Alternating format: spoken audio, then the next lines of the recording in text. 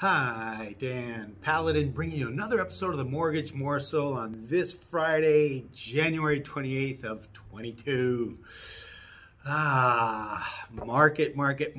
Rates are killing us. Anyways, there's several reasons for that. Obviously, we already know, or I might have mentioned, the FMOC is tapering. They're going to end up buying mortgage-backed securities in March. So the anticipated rate hike of the Feds on that, so that'll directly affect prime and so forth.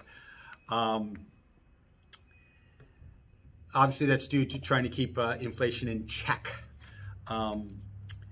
Case Shiller, as far as home prices, and they surveyed 20 cities, 19 of them all-time highs. San Diego being the closest one to our backyard.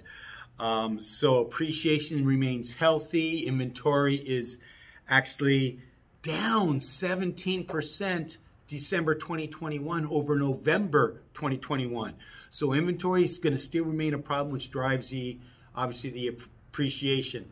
That, coupled with interest rates rising, could make it harder for entry-level first-time home buyers to get into the market as purchasing power decreases with appreciation coupled with rates increasing.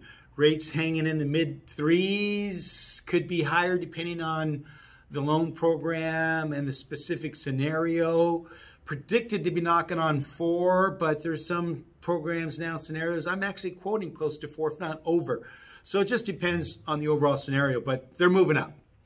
So that's it for this episode of the Mortgage Morsel on your market update. And I will see you next time on the Mortgage Morsel.